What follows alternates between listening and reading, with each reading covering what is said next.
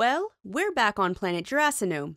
In this sketch, we're taking on one of the most urgent topics in sociological research, the institution of dinosaur marriage in space.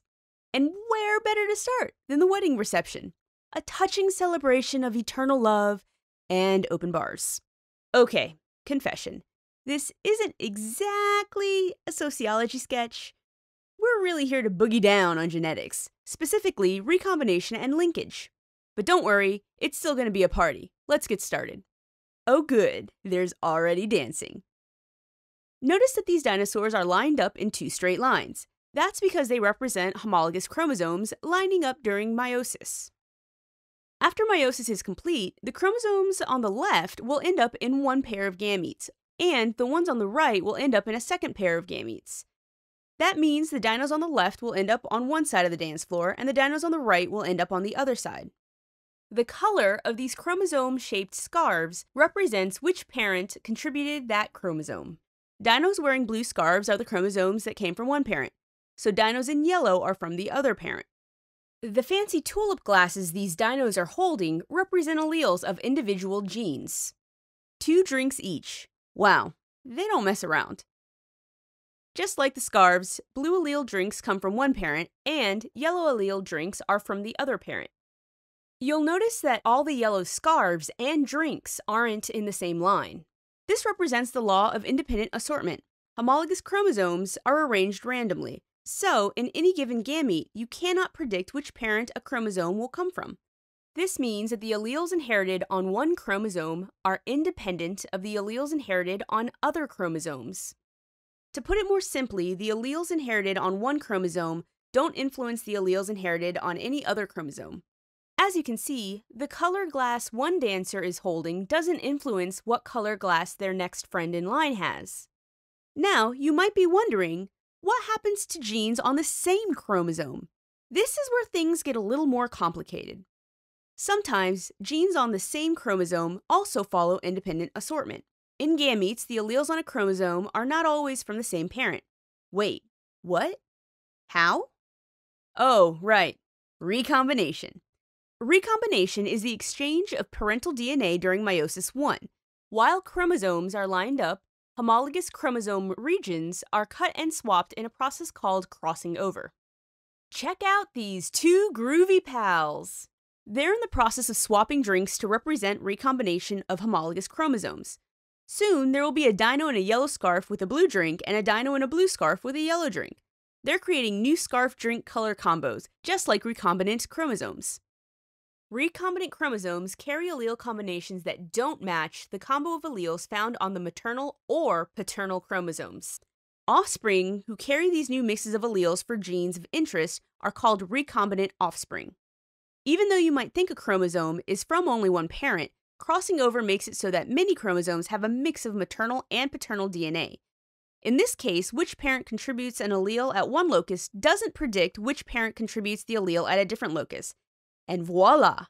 Still, independent assortment. But this isn't always the case. Let's now take a look at genes that do not independently assort.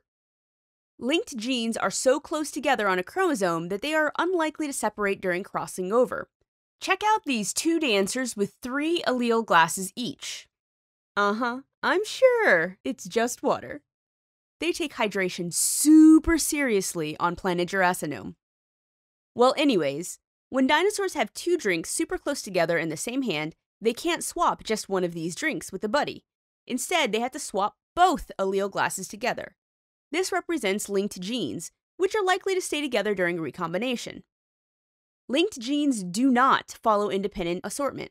When genes are linked, gametes are likely to inherit alleles for both of those genes from the same parent, which means, in this situation, the combo of alleles is not random.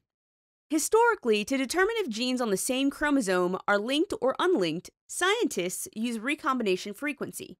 Recombination frequency measures how likely it is that 2 alleles on the same chromosome will be separated onto different chromosomes during crossing over. Now, we all know that on planet Jurasinome, dope party and math are basically synonymous.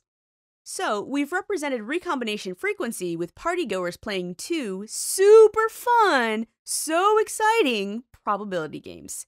a coin toss, and dice. When two genes are super far apart on a chromosome, there's a 50-50 shot those alleles will end up on different homologs due to crossover. This corresponds to a recombination frequency of 50%.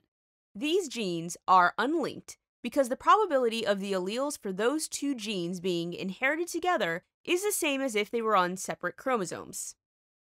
Notice these dinosaurs with their allele glasses held far apart? They're having a coin toss to see if they'll do a recombination drink swap or not. Since the odds of them switching drinks are 50%, this pair represents unlinked genes. On the other hand, take a look at this duo playing dice. Their odds of rolling the correct number are less than 50%, so they're less likely to swap drinks. These dinos represent that the recombination frequency of linked genes is always less than 50%. Now, this is a wedding after all. Where's the bride? I hope she didn't run off. Again. Oh my, isn't she lovely? This organized line of allele flowers on her veil represents a gene map. A gene map describes the organization of multiple genes on a chromosome. If scientists know the recombination frequencies of all the pairs of genes they want to map, they can use the distances between each pair to figure out the order of all genes. Knowing where genes fall along a chromosome helps scientists understand how genes interact and are regulated. Gene mapping using tools called genetic markers has been used to identify mutations that cause disorders like cystic fibrosis. Ah, Mr. Morgan is here to make sure the bride stays flawless. He represents Centimorgans, so naturally, he's measuring the distance between the allele flowers on her veil. Centimorgans are the unit of distance on a chromosome. The number of centimorgans between two genes is equal to 100 times their recombination frequency. Genes on the same chromosome can be 0 to 50 centimorgans apart. 1 centimorgan corresponds to a 1% recombination frequency, while 50 corresponds to unlinked genes with a 50% recombination frequency.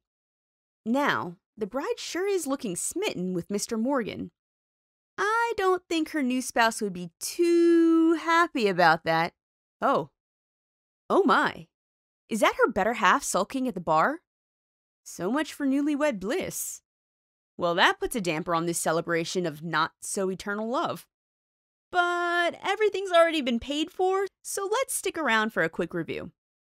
The law of independent assortment states that homologous pairs are divided randomly into gametes during meiosis, so the alleles inherited on one chromosome do not influence the alleles inherited on any other chromosomes. Furthermore, recombination allows alleles on the same chromosome to be separated if homologous parental chromosomes exchange DNA by crossing over. Unlinked genes follow independent assortment because they are on separate chromosomes or are very far apart on the same chromosome. Conversely, linked genes are close together on a chromosome. The alleles for these genes are unlikely to undergo recombination and will typically be inherited together. Recombination frequency is the probability that two genes on the same chromosome will be separated onto different chromosomes during crossing over. Genes with a recombination frequency of 50% are unlinked. Linked genes have lower recombination frequencies. Gene maps use recombination frequencies to show the order of genes on a chromosome and the distance between them. These genetic distances are measured in centimorgans. Yikes.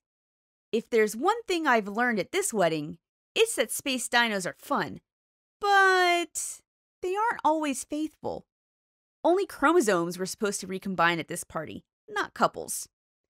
Well, I hope the bride and Mr. Morgan stay linked for a long time to come. Maybe there's a second wedding on the horizon.